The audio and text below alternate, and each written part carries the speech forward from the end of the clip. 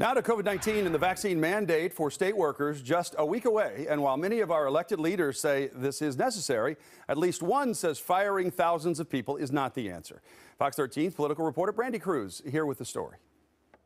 As Seattle and King County both race toward vaccine deadlines, one council member is urging leaders to think twice. So that we aren't forced to fire hundreds and hundreds of critically important employees. King County Councilman Reagan Dunn sent a letter to Executive Dow Constantine and Seattle Mayor Jenny Durkin this morning, urging them to allow for a testing option rather than firing workers who don't get the vaccine. They are playing chicken, forcing folks to get vaccinated, which I think is good. Most of the people need to get vaccinated. But at the last minute, I think they have to go in a different direction because you can't operate our governments without law enforcement. The latest numbers show as many as 172 employees in the King County Sheriff's Office have not shown proof of vaccination or asked for an exemption.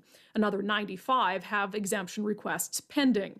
The Seattle Police Department is also facing a potential mass firing. Latest numbers there suggest around 1/3 of sworn personnel have either not submitted proof of a vaccine or have an exemption request pending. I don't know why they are choosing to be so hardline right now, but it is not the best, most effective, or nuanced policy. In a statement responding to the letter from Councilmember Dunn, King County Executive Dow Constantine's office wrote, "The most effective tool we have against COVID are the safe, effective vaccines, and we continue to work with employees to help answer any questions they may have about getting their vaccine and encourage them to get vaccinated as soon as possible."